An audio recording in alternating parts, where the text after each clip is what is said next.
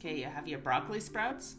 Now get water, heat it up on the stove. You want to heat it to 70 degrees Celsius or 158 Fahrenheit. And it does this. It kind of turns a white color and just starts to bubble right there. Make sure you take it off the stove at that point.